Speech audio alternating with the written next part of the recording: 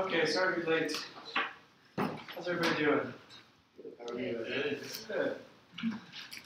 How was the homework? Good. Good. Painful? Somebody said something really interesting. They said, I've never spent so much time to write so few lines of code. Anybody want to fess up to that? Yeah. No. Yes. No. That's like everybody's experience. Yeah. I experienced that too. It's good for you. Builds character, as they say.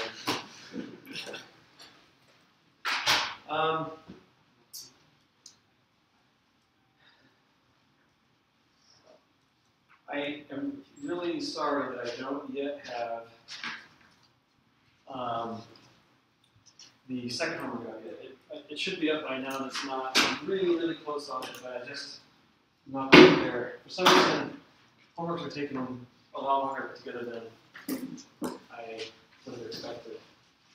So, but maybe it is to be expected, I guess. So I think I'm really close. I think if I don't fall asleep tonight early, I will have it done tonight. But like last night too, the same thing. Like late at night, I'm just sitting at my desk, like just falling asleep. So I can't. It's getting old, guys. That's what's happening. Actually, I have this is like weird. I'm not sure I'm about to tell you this, but I had two hyperthyroidisms. I still have them. They're just not affected because my thyroid is now no longer affected. But I had two hyperthyroidisms, which basically, like for many years, I would basically not sleep and just work all night, and it was awesome. It was awesome until my doctor was like, "Yeah, this is like really unhealthy." So then I did something what seemed really unhealthy, which was take a radioactive pill, which killed my thyroid. But it was like I actually ingested it. So like this, there's like a generally, it's an iodine pill. So apparently like the thyroid takes up most of the iodine in your body, so it all ended up there. Apparently. But yeah, but then I don't have thyroid anymore. So then I got old. At least that's my excuse. Okay. So we're starting into part 2 of this fun history on CNNs, convolutional neural networks. Remember last time we talked about LayNet, a little bit about like what it is and how it was the first. It's considered the first modern convolutional network. We talked about AlexNet, how it was the first winner of this, the IB or IRLC classification competition using ImageNet data in 2012. And we talked a bunch about that. We're going to continue on using this timeline of winners as our like the backbone for what we'll be discussing. So after 2012, so we get the first convolutional network winner of this competition. Everybody's all excited.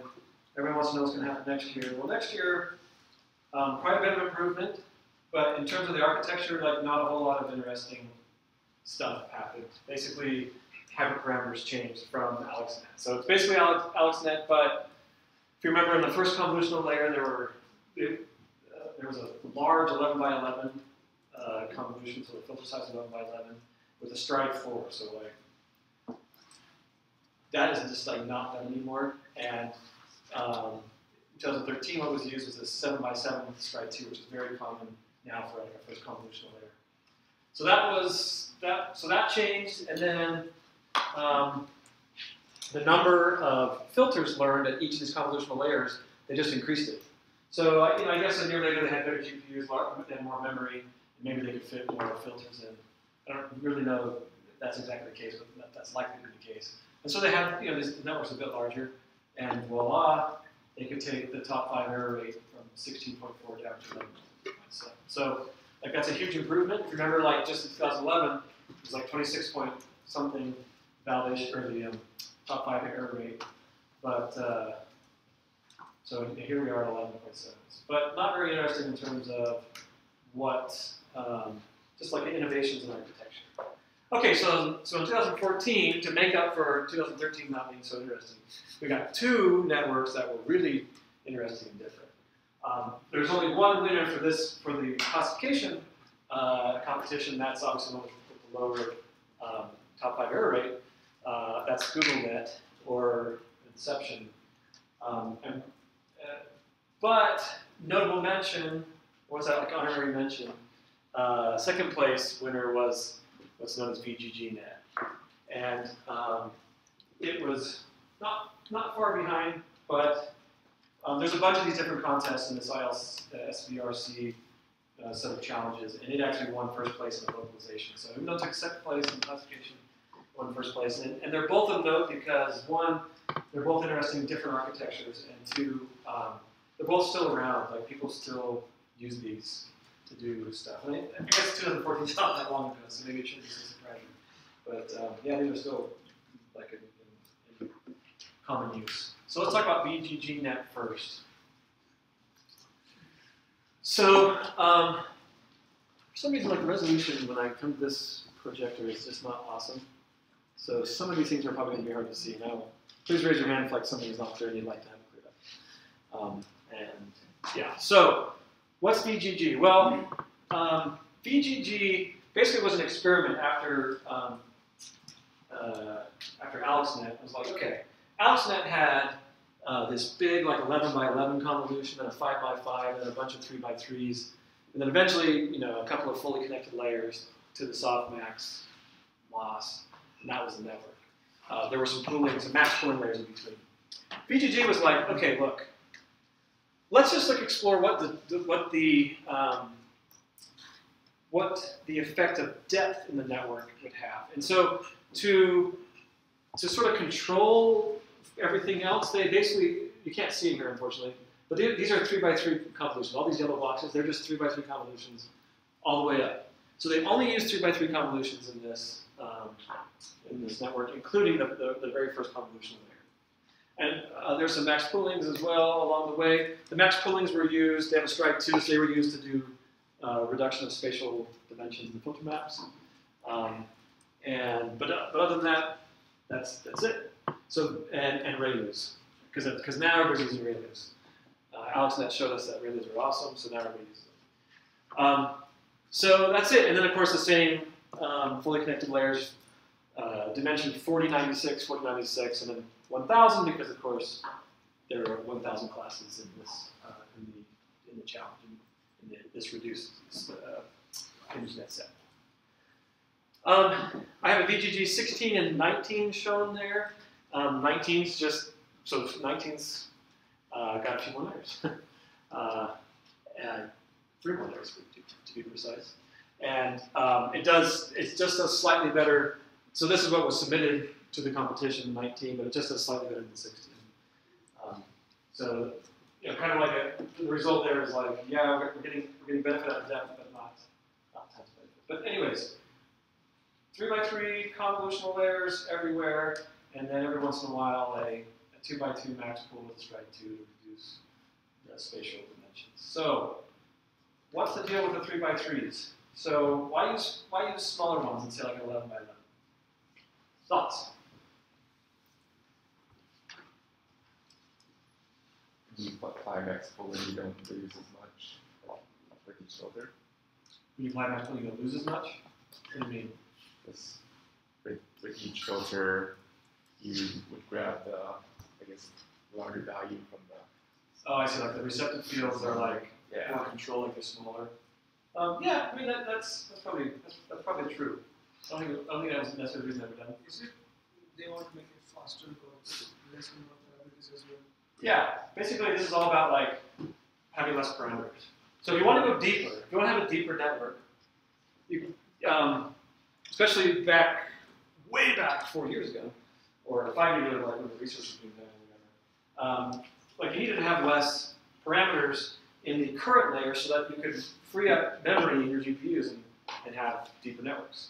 So like one thing that's just a practical reason of like just being able to getting more layers into the same amount of memory. So yeah. Also, it turns out you can use these 3 by 3 convolutions to sort of approximate these larger ones. So a 3 by 3 convolution has a 3 by 3 receptive field. But what happens if you stack two together? So like if you have two layers of 3 by 3 convolutions, one over the other, what is the effective receptive field of that? Like if you look, so like the network's going from bottom up here. By the way, this is like the common way to describe networks is to start like the inputs at the bottom and the outputs are at the top. Or if they're on the side, to go from left to right. But it's not common to go up, like to start with the input up and have the output at the bottom. That's again like using Sigmoid. You just don't do that. It just shows that you're in the group if you do it this way. Anyways, so yeah, so if you have like these 3 by 3s here, what's the effective size of the receptive field for one of the activations here in this layer? 9 by 9. Not 9 by 9, but you're thinking right. 5 by 5. Yeah, it's 5 by 5. So yeah, you have these two sets of convolutions. The convolutional layers are 3 by 3. If you look at the activation at the end of those two, you go back one, a 3 by 3 convolution gave you that. But now if you look back one more layer, each one of these, you just kind of think about having 3 by 3s centered at each one of these places, and like the corresponding corner here, you're filling that like this additional like bound border around it. So two 3 by 3s together give you the same effective receptive field as one 5 by 5, and there's a couple of benefits. One, Less parameters. there are less parameters. How many less parameters? Here's the answer. Yeah, so a 3 by 3 has 9 parameters. And so let's say like so here we're talking about 5 by, or 2 together. Let's say we have 3 of them together. So each filter has 9 parameters, 3 squared, and there's 3 of them. So that gives you basically 3 times 3 times 3, so 27.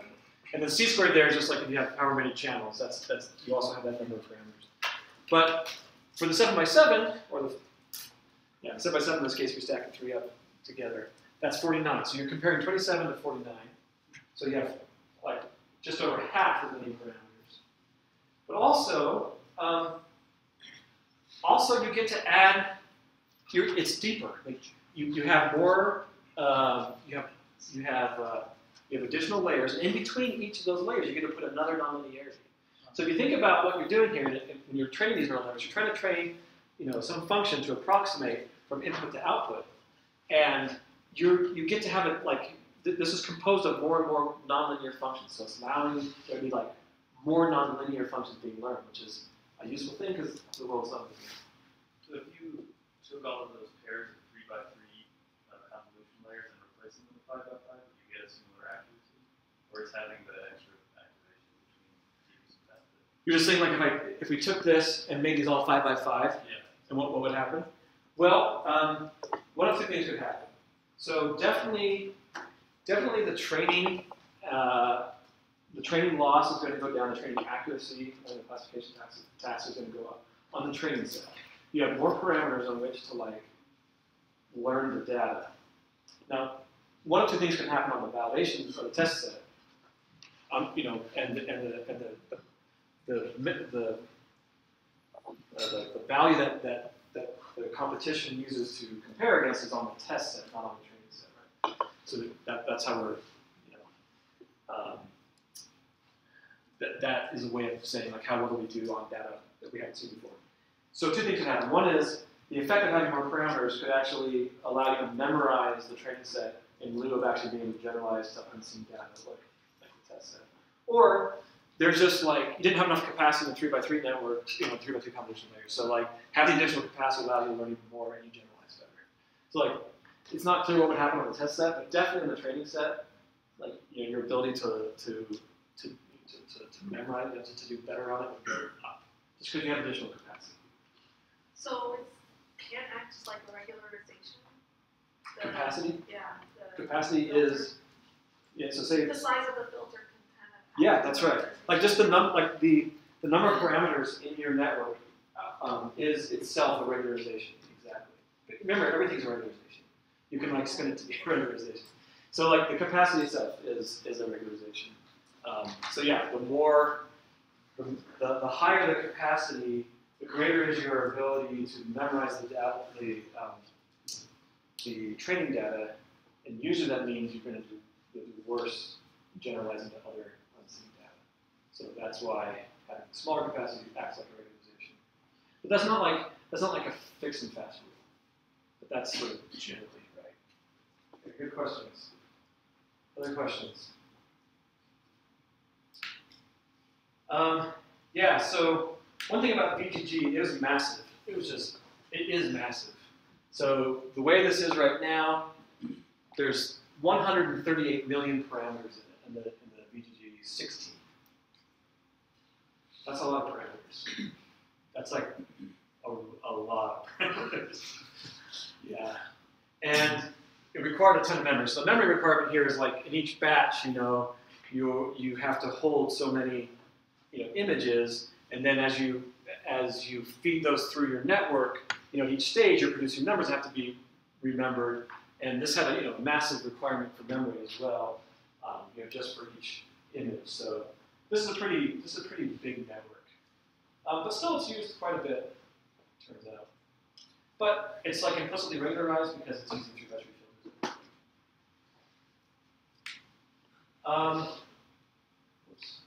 Yeah, this is just pointing out that like in these kinds of networks, just in general these networks, most of your memory is at the is near the input, so those early layers, because of course the filter maps, the feature maps are like largest there. And these ones which use a couple of different fully connected layers, those are usually where most of your parameters reside, because you have like an all-to-all connection of those fully connected layers, and that can be really big. Like you see, there's 138 million parameters. Well, 100 million of those show up just in making the connection from this pooling layer to that fully connected layer. So, yeah, pretty massive. Question. Yeah. So, is it correct to say that like the convolutional layers are learning like the features of the images, and then the fully connected layers are like making connections between those features? Yeah, I mean, so like, it would be hard to say to say what you just said is wrong, because you're just describing exactly what's going on. But I think what you're trying to point out is like the job of the convolutional layers is to learn spatial correlations within the image, and as you move up into higher and higher layers, the effective receptive field is larger in the original image. So like you're seeing. At first you're seeing small patches, and you're learning local correlations, but after a few layers, you're able to learn like non-local correlations across the whole image. It just depends on how many layers and what the size of the filters are. But that's the job of the convolutional layers. And then when you get to the fully connected layers, it's like saying, okay, I have all this evidence. Like so, at this point, it's like translate all that spatial correlation into vectors that are useful for doing whatever the loss is trying to optimize for. So classification in this task, yeah, use all those features that are coming out to say, to notice that this is a dog or a cat or a car or whatever, right? So I think that's kind of what you were getting at. Yeah. And if it wasn't, at least you gave an opportunity to say that, so thanks. Other questions? Okay, yeah, there are names given to these things which you probably can't review on this low resolution projector, but these are sort of like in between the pooling layers. The pooling layers, remember, give us a reduction in the spatial dimensions of the feature maps. It also is a doubling the number of filters. This is pretty common in architectures after this. And there's just, you think of these as like stages. So like this is like the first stage, convolutional stage, second, third, fourth, and so on. And then in the fully connected layer. So not that matters too much, but there is a convention for naming these things. Okay, so additional details about this. So like I said, it took second place in the classification task in 2014, but first place in localization. So definitely a great network that year. How they trained it was similar to how AlexNet was trained.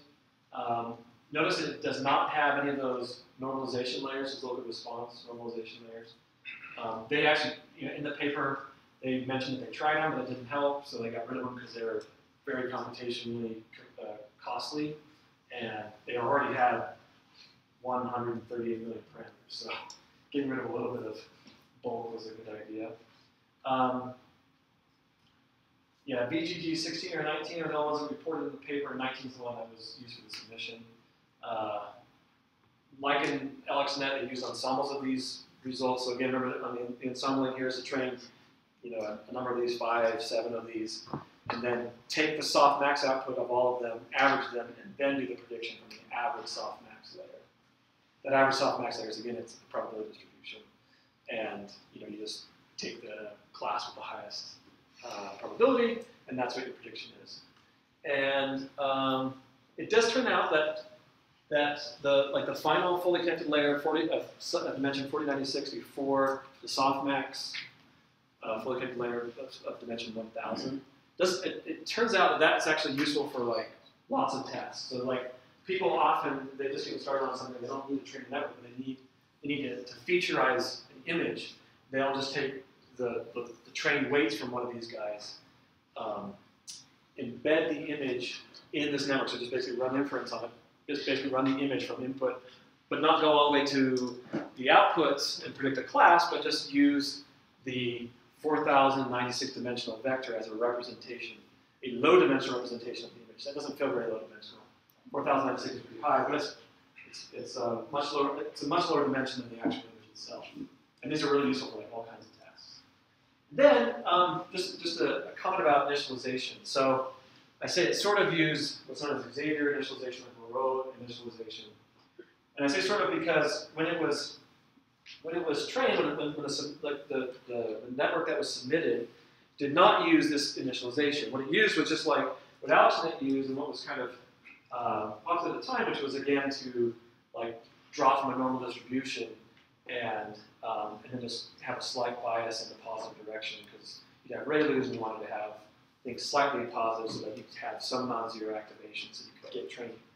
Well, there was a technique developed by Glorua and Bengio in a paper in 2010 that it's a little more sophisticated than that. It basically scales this up just for lack of time. I'm just going to just get to the punchline because we get more done today. So what we have here, we just have a really simple network like this BGG. It doesn't have any pooling in it. It just has 10. If you can't hardly see it.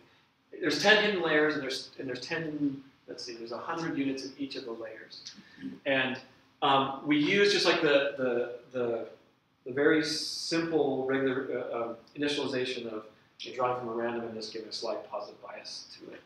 So what happens? So what you're seeing here, these are the histograms of the activations at each of the layers.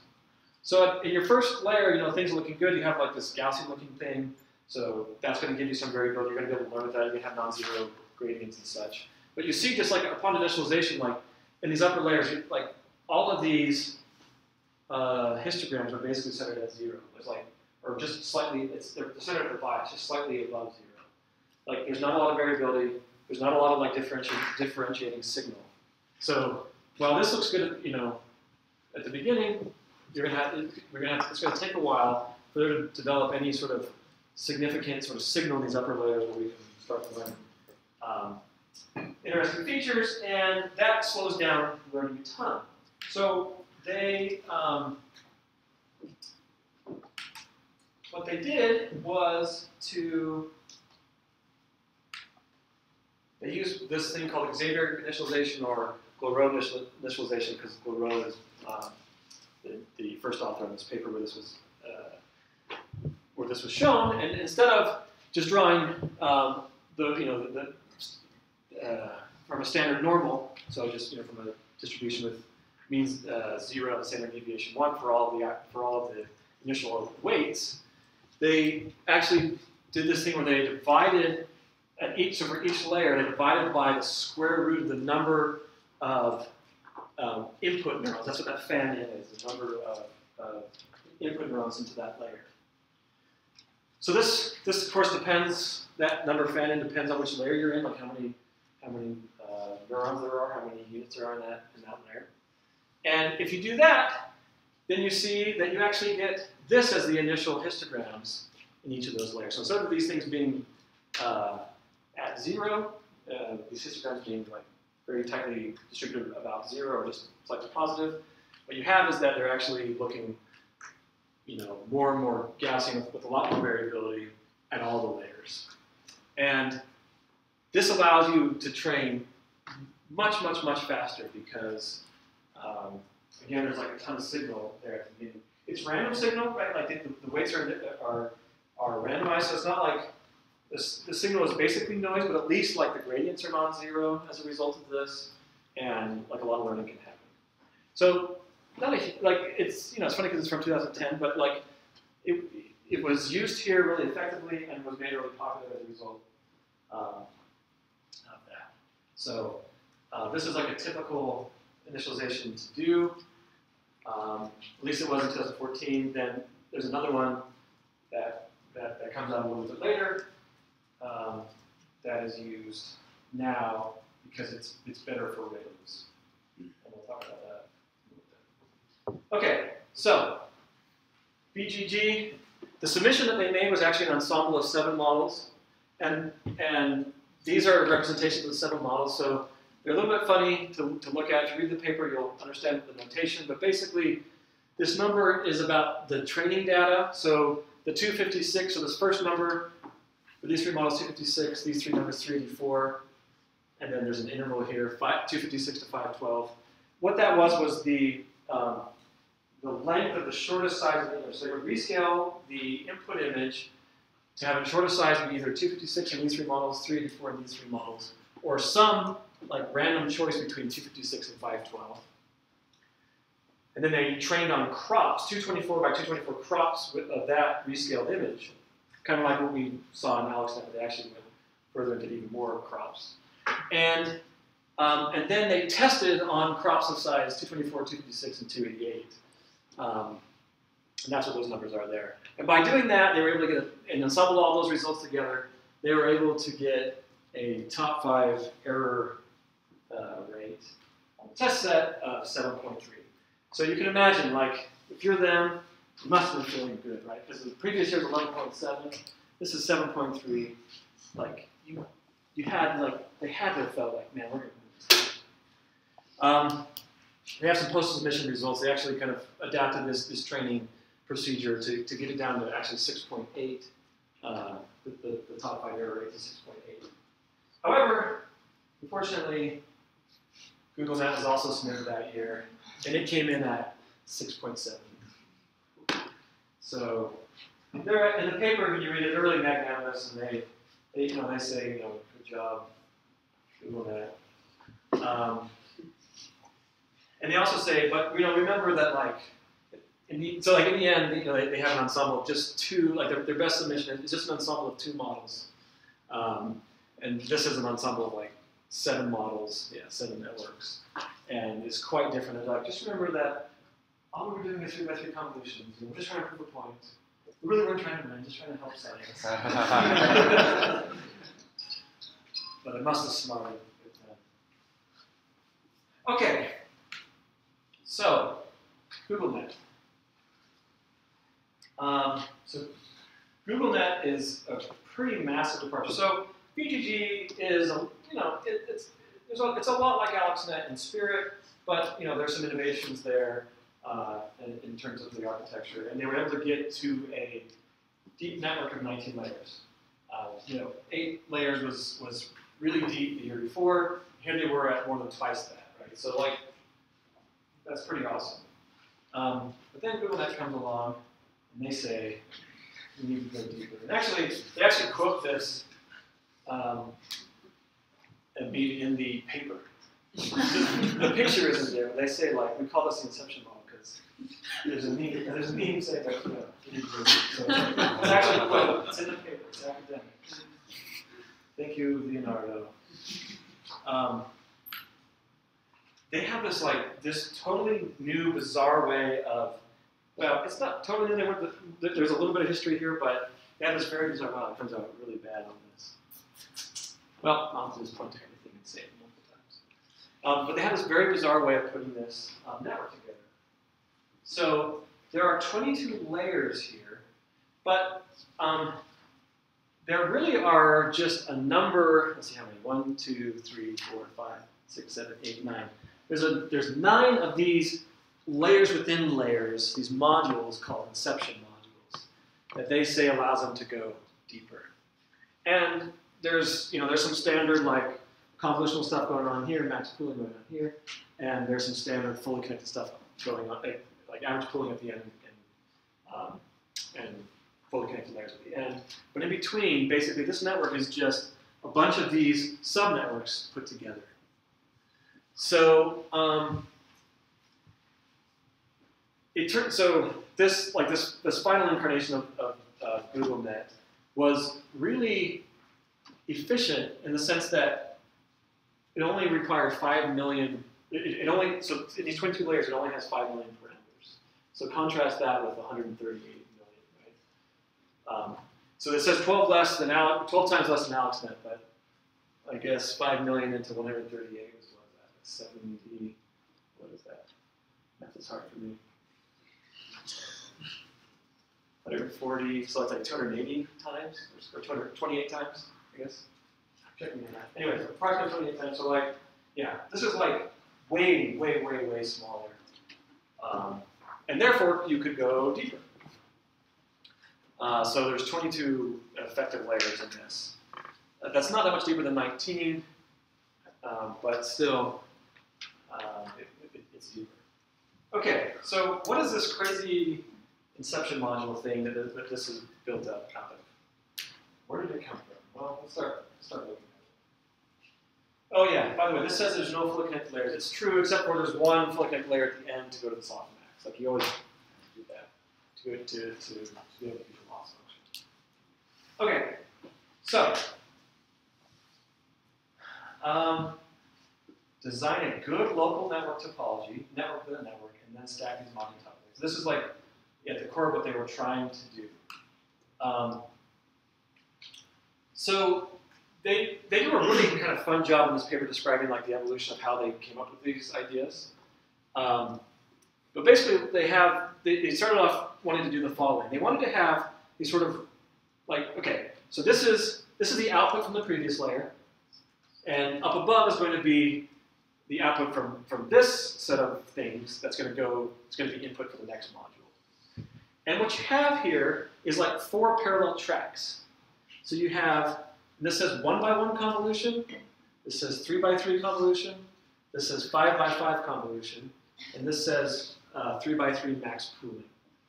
So you have these 4 different tracks would use the same input, the output from the previous layer, and it would just learn in parallel 1x1 convolution, 3x3, 5x5, and then to do this max pooling, which doesn't have any trainable parameters, but it would do this max pooling. And then the output of all these, you would just concatenate together, and that would be the output for the input for the next module. Anybody see any issues with that right away? Would the dimensions in X and Y not match up? Yeah, so I don't know what you mean by X and Y, but if you mean like this is X and this is Y, yeah, they don't match up. Yeah, they don't match up. It's actually like which one's bigger? Freaks there would be bigger, right? The one was smaller. The output is essentially like, especially in terms of number of filters, it's got 4 times the number of filters. You don't change the number of filters in these convolutions here. If you preserve the number of filters, then you have 4 times the number of filters going in. So it's like it's getting huge. So that's a problem that needs to be dealt with. What else seems strange about this? But it doesn't have to be strange. Like just what do you notice about this? What seems interesting about this?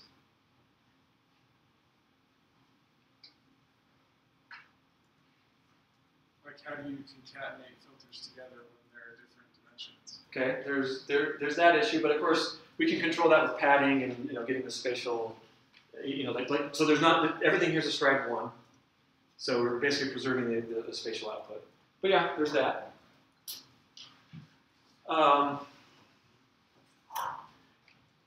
Like, why not just choose one? Why one by one, why 3 by 3, why 5 by 5?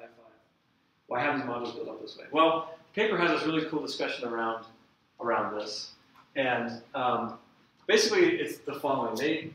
The argument they're making is when learning to extract spatial correlation in these images, if you look at an image, basically like most of the correlation is very local.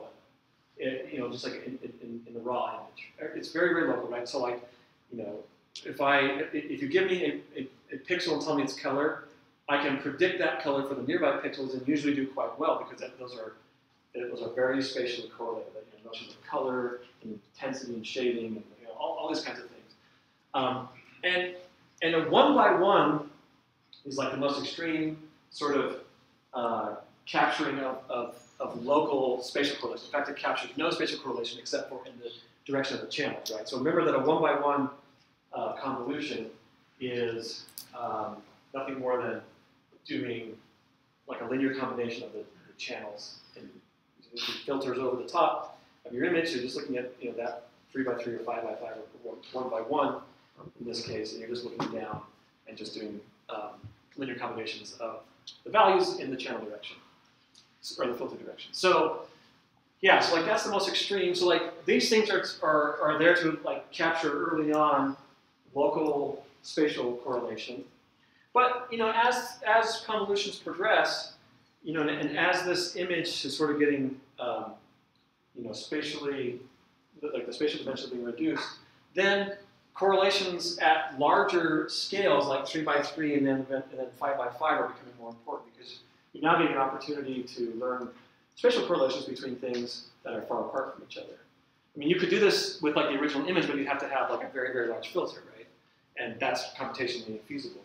So they basically just have like a way of, with each of these modules, of letting the network decide at which spatial correlation to learn, which spatial correlation to learn in this module.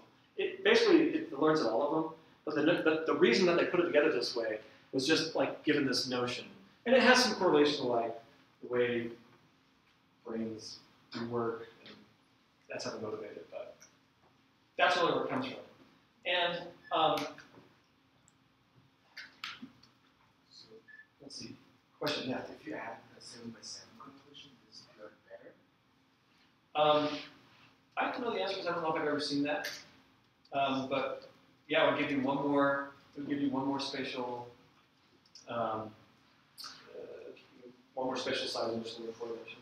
I don't know the answer to that. I don't think I've seen it, but the answer is going to be like generally along the lines of like the answer I gave earlier about you're adding capacity to the network, so you can do better on the training data. That may or may not generalize to test it, but yeah, like you could with these notions kind of keep going. But there's always this balance between like how much capacity to have in the network and how that affects how like your ability to memorize the training data over just learning the important features and being able to generalize the test data. So that's like a very natural thing to do. It's not clear why they stopped at 5 by 5 and then put 7 by 7, but especially since there was only 5 million parameters, and VGG was using 138, so you figure that they have a little bit of space to spare. But 7 by 7s are thought of as being like really computationally complex, just like generally, and so I think people just generally avoid them, except that they're often used as like at the first convolutional layer. So yeah, so putting some numbers to some of the things I just said. So what's the problem with this module, what's called the naive inception module as it is? Well, if you're going to put 28 by 28 by 256, so remember, 28 by 28 spatial, 256 number of channels or filters. And then each of these convolutions is telling you, how many filters you're learning in the 1 by 1, the 3 by 3, and the 5 by 5. Again, it's just like hyperparameters. It's not clear why it's 128, 192, 96, but just let's just say we chose those. So what's the output size of the 1 by 1 with 128 filters? 28 by 28 by 128. Exactly. How about for the other filters, the 3 by 3 and the 5 by 5. 26 by 26. So like I told you, if you use padding, they use padding in this, so you get the same number of, so the spatial dimensions remain the same, strike 1 and enough padding to preserve the spatial dimensions. So 28 by 28 by 192, 28 by 28 by 96, and then this is a pooling with stride 1, so again 28 by 28 by the original number of filters, 256. So spatially we can put these all together because they're all the same spatial dimensions, but then you have all of these, like we said before, you have all of these filters now, 128 by 182 by 96 by 256. So the final output here, if we were just to do this naively, we have 28 by 28 by 672. That's 128 plus 192 plus 96 plus 256. Yeah, so it went from 28 by 28 by 256 to 28 by 28 by 672. So like this is getting bigger as we go. That's not necessarily bad, but if you're just kind of naively like stacking these things on top, like you're just going to get bigger and bigger and bigger and bigger, and that's not good. So there's also like attempt operations involved in here. So multiplies and adds 854 million approximately in those 3 convolutions. Not mentioning the maxes and things like that. So that's very expensive, and yeah. So how do we deal with this? Well, we use 1 by 1s as like it's often referred to as a bottleneck layer, but it's a way of just, if we use a 1 by 1 proceeding like these guys, for instance, we have a way of reducing the number of filters from 256 to something else before we then do spatial convolutions. And that's what's done here. So this is just to say like, hey, remember 1 by 1s? We can basically go from like, we preserve the spatial dimensions, but we can go from any number of channels to any number of channels. We just choose the number of filters to learn and then our own convolution. So that's what's done here in the actual like efficient inception model, is to prior to entering into the 3 by 3 and the 5 by 5 convolutions, we do a 1 by 1 convolution to reduce the number of filters coming to us from the output layer the output of the previous layer, and also to do the same thing to be able to control the number of filters. We do a 1 by 1 after the 3 by 3 max pool. So these are used simply to be able to control the number of filters in the output. So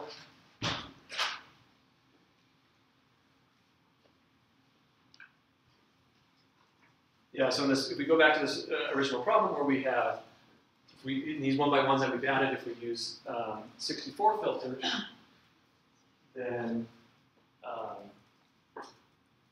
these things don't change necessarily up here, but like this changes right here, and we can change that to 480. This is kind of a bad example actually, because we actually do change these to match. So basically what we do is we can make it have exactly the same number of filters in the output as in the input. But the point is like you can really drastically reduce the number of operations in doing this, and this is great when you have a big deep model.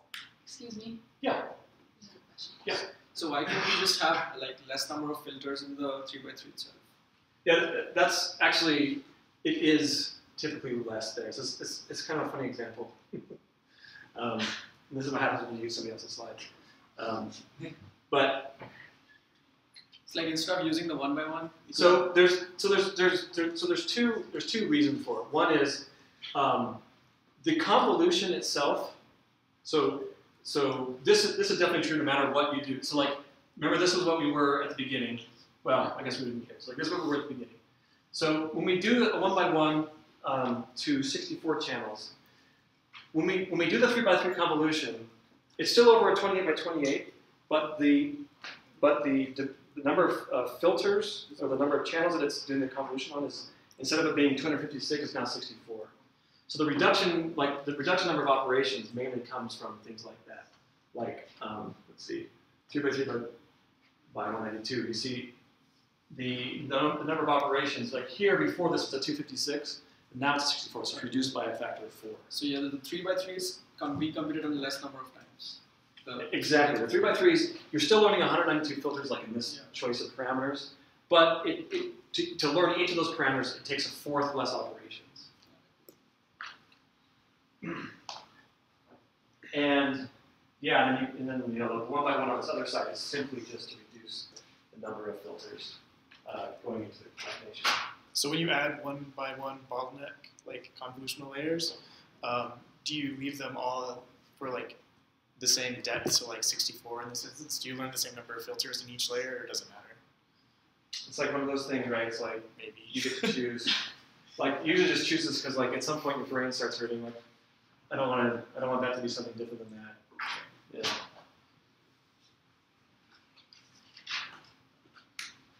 Okay, so basically you take those modules, you stack them up, and voila, you have this powerful, very strange kind of network inside of a network architecture. And there's a paper that came out prior to this that was called Network and Network. That was basically putting like it was putting layers inside of layers, like convolutional layers in between fully connected layers and things like this, and they're kind of playing around with that. It's a precursor to this. That's no longer used. It's actually literally called Network and Network, but this is stuck around, and it's still used quite a bit, but really it's fallen out. Like basically, most everybody's using residual networks at this point because they do perform so much better. Okay, so here's that same network laid on the side. Fortunately, we're going from left to right so that people know we're in the in-group. So this is just like really simple start. Like so, it's like convolutional layer pool, 2 convolutional layers in pool, and then that goes into the inception models. There's one other thing on here. Well, there's so there's the modules. There's the classifier output, right? So this goes like there's a pooling, there's an average pooling layer. Take the spatial dimensions, reduce those down to just one dimension, or like a 1 by 1 essentially, so you just have a vector that can connect to your softmax layer. But then you see these interesting things. So I don't know if any of you saw these and were like still like, is he ever going to say anything about this? So what these are, as it says here in the notes, these are auxiliary classification outputs. So basically, each one of these is trying to do the exact same task, solve the exact same optimization problem as the loss function all the way up here. There's a pooling, there's fully connected layers, and then there's softmax.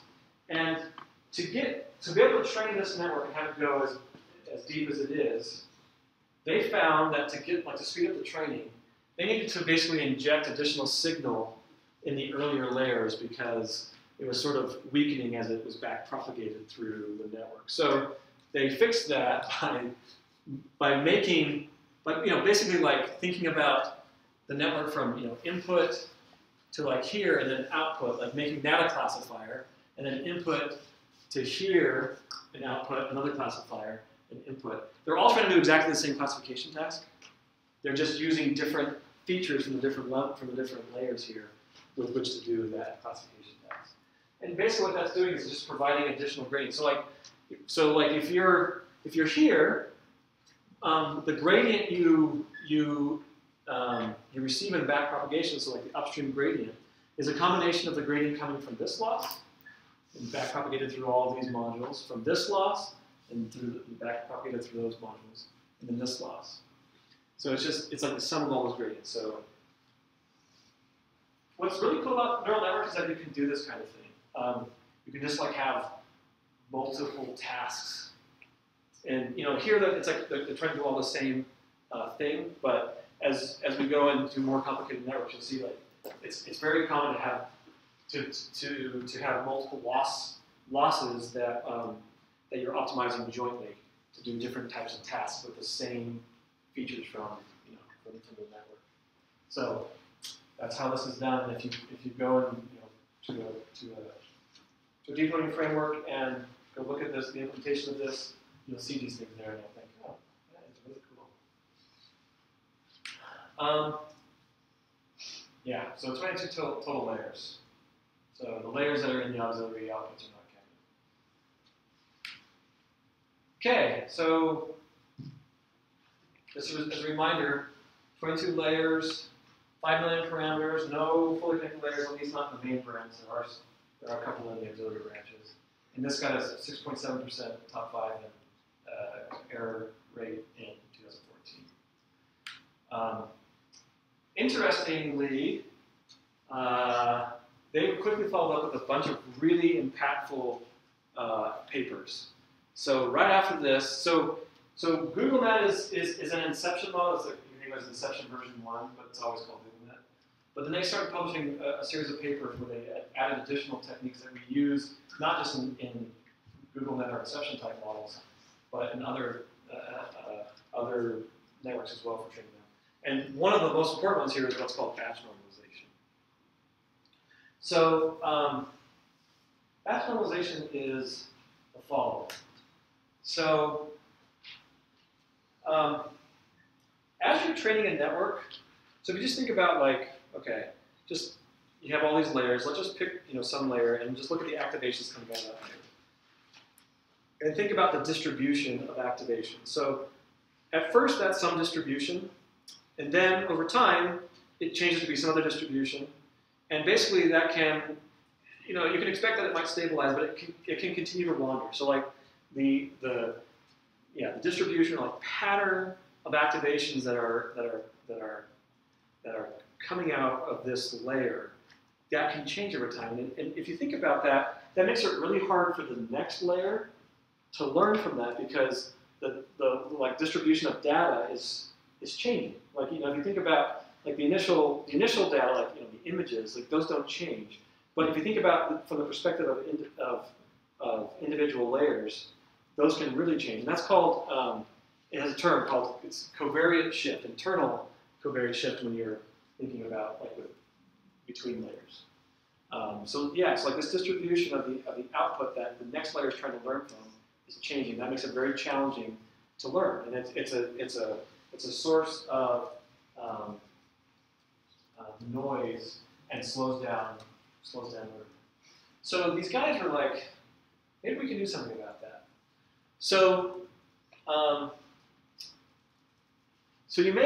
so the first thing you might decide to do is like, okay, let's try to make these all have like a kind of distribution. So let's like, if we just do something simple here, like make for each batch, compute the batch mean and the batch standard deviation, and just standardize the outputs, the activations, then I have something that's a little more, at least at the batch level, for that subpopulation of all the activations from all the input data. We can make it, at least at that level, we can make it have zero mean and unit variance or standard deviation.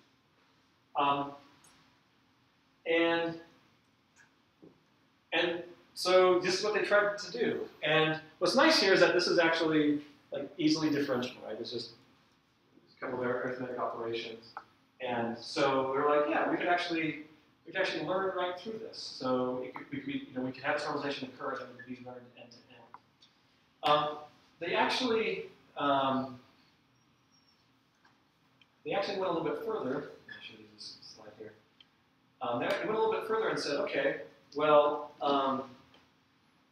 it may be that we want to learn this distribution right here. And this is a comment about where the batch normalization normally goes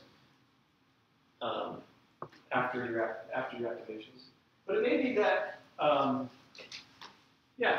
it may be that we don't necessarily want this distribution. Like it's not, we want it to be like we want it to be like one distribution always, but it may not be that this is like this, zero mean unit variance distribution is like what we really want. Maybe it's slightly different from that.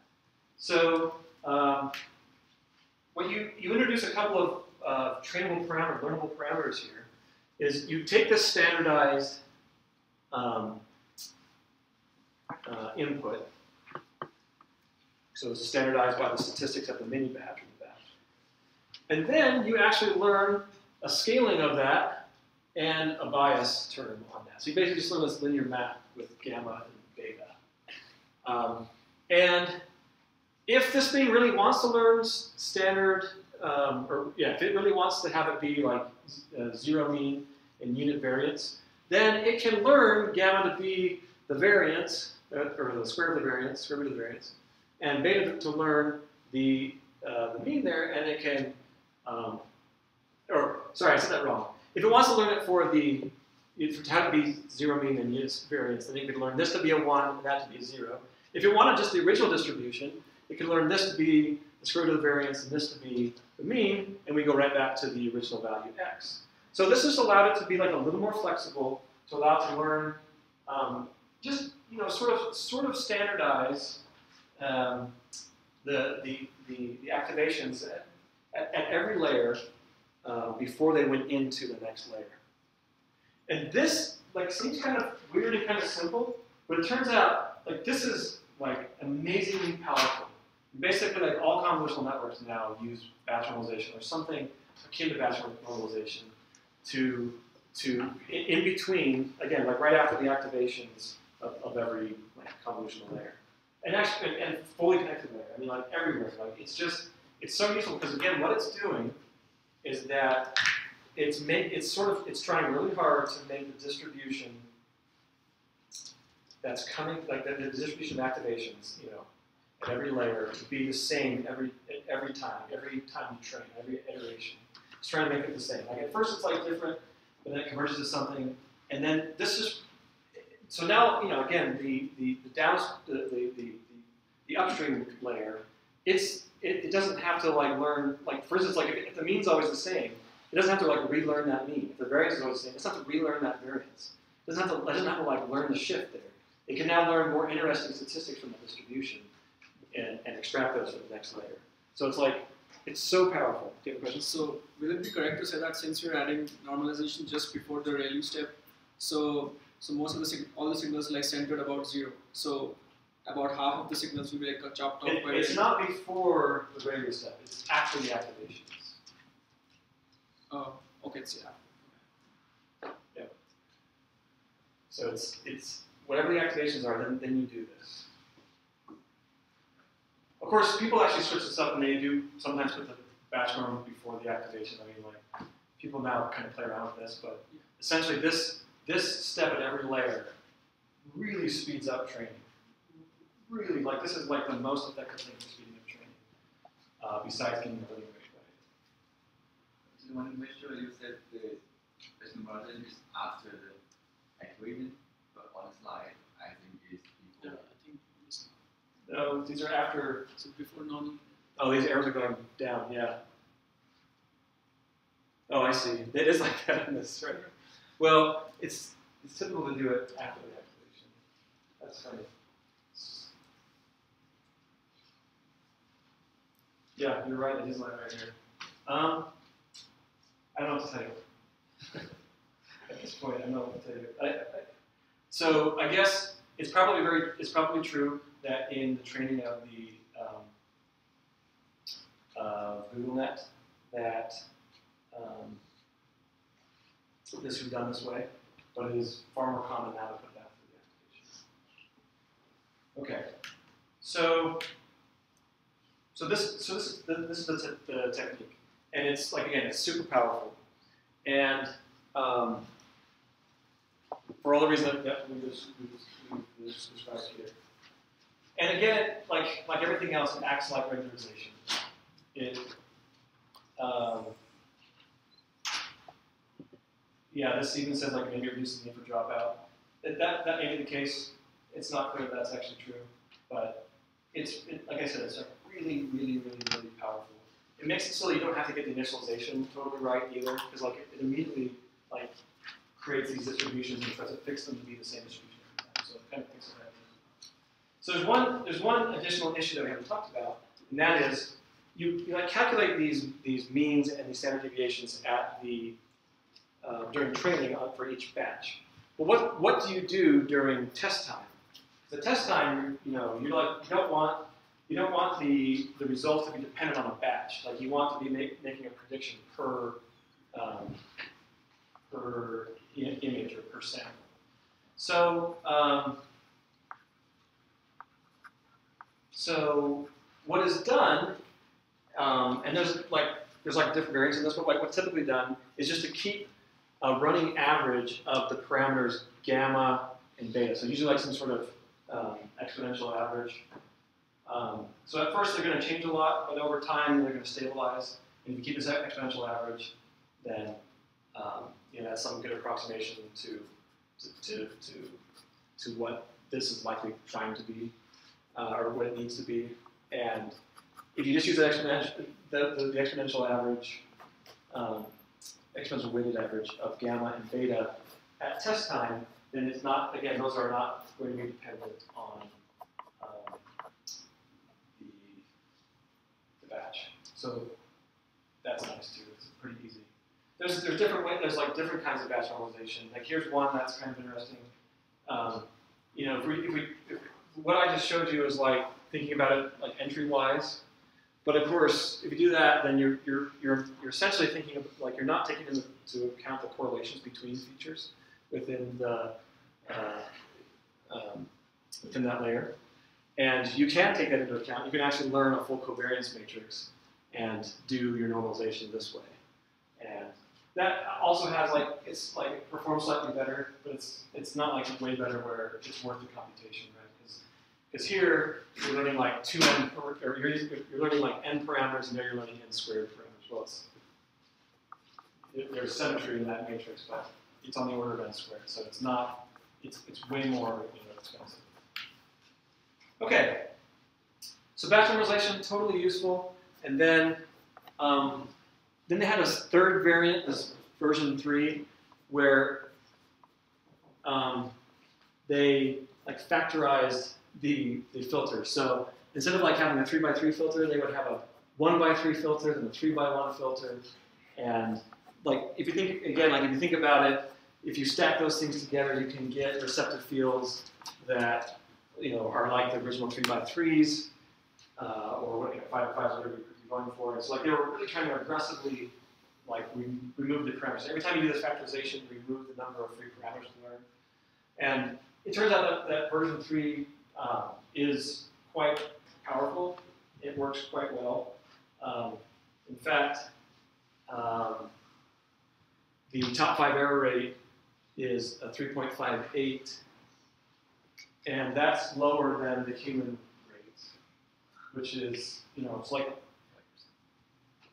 this came out in 2016, so this is after ResNet did essentially the same thing, but yeah, just adding batch norm. There's a couple of additional like tricks in terms of like how to do the test time evaluations and things like that. But doing that, doing aggressive factorization, allowing you to have deeper networks. You got these really amazing top 5 error rates. Questions? Okay. I wanted to throw this sort of segue into here before we go on to ResNet, which we'll do next time. And I forgot to mention this, I came in late, but I'm not going to be here on Thursday, and Alessandro is going to be teaching about TensorFlow, how to use TensorFlow. So come and learn about TensorFlow. And then when I get back, we'll do the rest of this. We'll talk about years 2015, 2016, 2017, and all the variants of those ResNets. But in the last couple minutes that we have here, I just want to mention a couple of other update rules for gradient descent. So you remember we talked about gradient descent, stochastic gradient descent with momentum, and we talked about Nesterov momentum. So there's even more. And one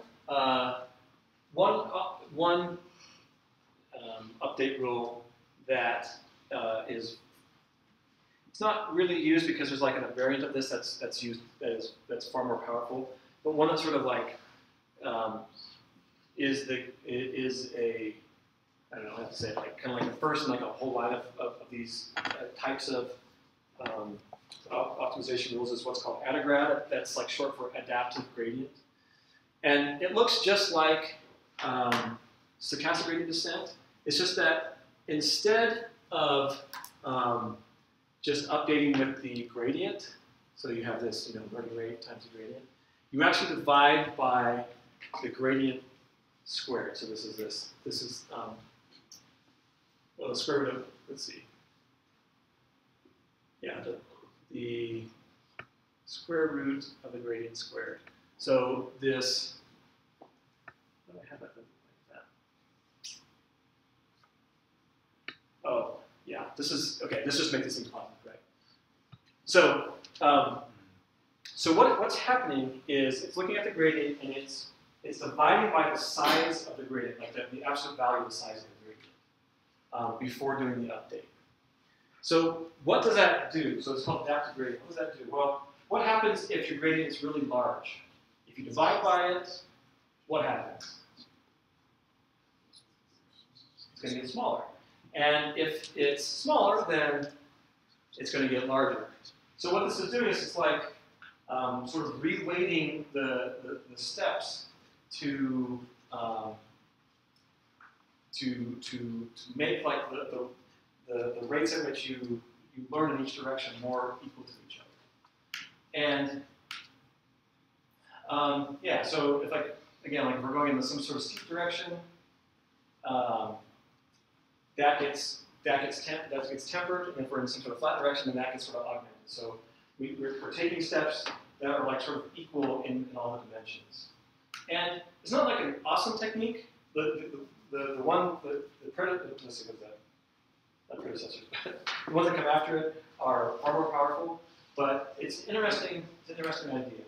So just because I have just 5 minutes, I want to go get to the next variance of this. So Adagrad adaptive gradient does what we just described. There is a version of this called RMS prop. I have no idea what's called RMS prop. In fact, it's not even published. It's like it's in like one of Jeff Hinton's notes for his class. They have some slide somewhere. That's like what gets cited if you want to cite this. But it just basically it has a momentum term for the squared decay. And so that's like there's that variant, which is kind of nice. Like it has like some of the nice properties of momentum to kind of smooth that term out. And just to remind you, we saw this before, but remember we had SGD, which is this total slowpoke trying to get to the minimum. You had momentum and Nesterov momentum doing this kind of strange thing over here, getting the momentum. But then Adagrad delta is very similar to Adagrad. This is a slight variant I haven't mentioned here. And RMS prop. Notice that they arrive like in this example slightly after momentum and Nesterov momentum, but they don't take this like wild jog over here, mainly because this is like this, like when they were over here, like this was the direction like steepest descent, and they for momentum and Nesterov momentum, you take big steps in that direction, but when you renormalize those the size of the steps, notice that like Adagrad and RMS prop don't they take like more reasonable sized steps every time. So an interesting idea. And then finally, this is an update mode that's used a lot. Basically, SGD plus momentum and atom are used all the time. And atom is like these adaptive gradient methods, but it has these correction terms. So it does have a momentum term, a standard momentum term for the gradient. It has this other momentum term for the square of the gradient, and it has this additional like correction term. Oh, it's not quite on here yet. And what happens in the first time step? So I'll just cut to the chase. There's a bias. So at the first time step, the moments are basically zero. So like this. So at first, like everything's dominated by. So it's like these estimates up here are actually biased estimates because they're biased towards 0 because the way that we initialize. But if we sort of correct for that by doing this division by beta 1 and beta 2, which are these exponential weighted parameters, then what we get is this unbiased estimate of those moments. And what you get is a really, really, really powerful update rule.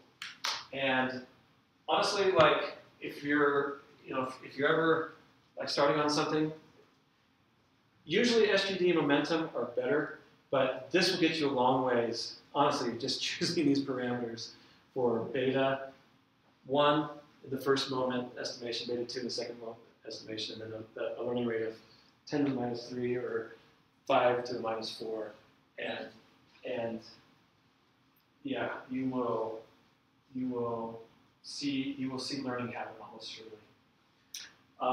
All right, so I just have 1 minute left to mention the following. So on all of these update rules, learning rate is a hyperparameter, right? Like it's just one of the parameters to tune.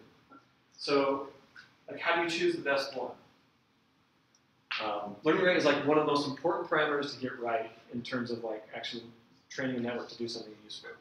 So here's a characterization of what might happen.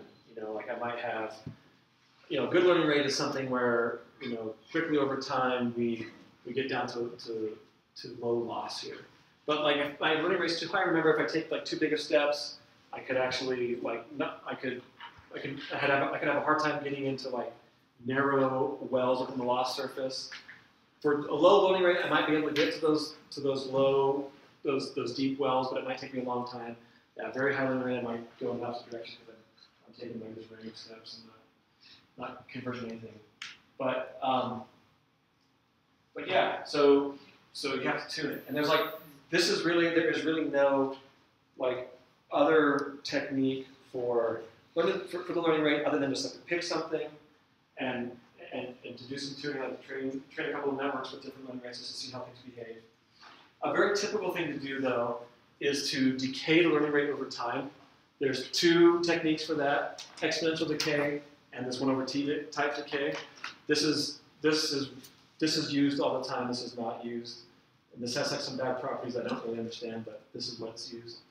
So what's happening is like just for every epoch, you're basically making your learning rate slightly smaller, so that you can start with like a kind of a higher learning rate and explore the space, and then over time get to a lower learning rate so that you can maybe like get into deeper wells in the loss surface. The other thing to do is to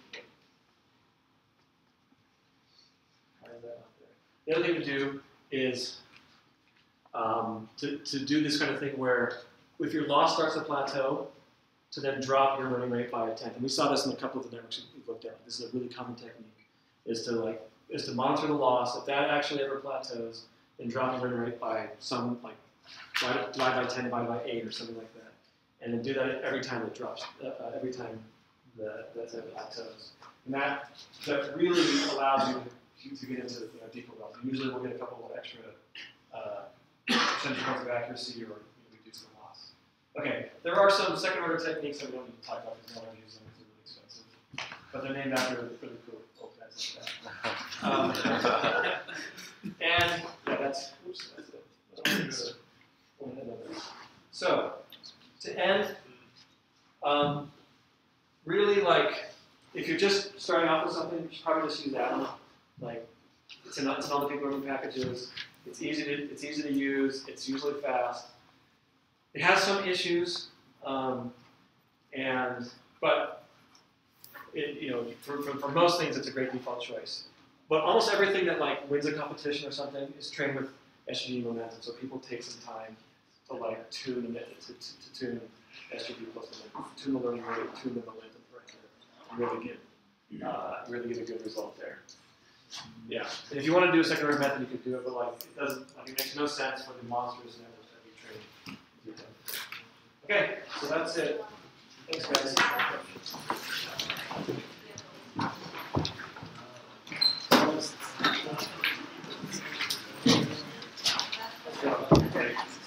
Let's go.